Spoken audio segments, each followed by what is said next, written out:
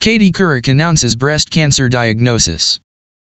Katie Couric revealed on Instagram that she was diagnosed with breast cancer in June, writing, "Every 2 minutes, a woman is diagnosed with breast cancer in the United States.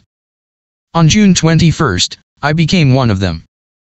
As we approach #Breast Cancer Awareness Month, I wanted to share my personal story with you all and encourage you to get screened and understand that you may fall into a category of women who needs more than a mammogram." The former Today and CBS Evening News anchor further detailed her diagnosis in an essay published on her website. Couric, who underwent surgery for breast cancer in July and began radiation treatments on Sept.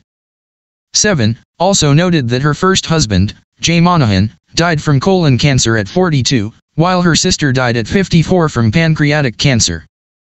That she herself got cancer left her with a suspended animation feeling. Couric told her 2 daughters about her diagnosis 4 days after she discovered the news, writing, "I FaceTimed each of them.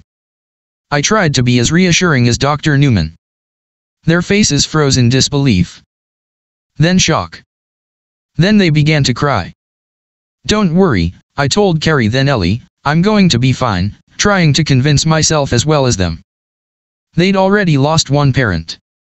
The idea of losing another was unfathomable. Please get your annual mammogram," Couric added later in the essay. "I was 6 months late this time. I shudder to think what might have happened if I had put it off longer. But just as importantly, please find out if you need additional screening."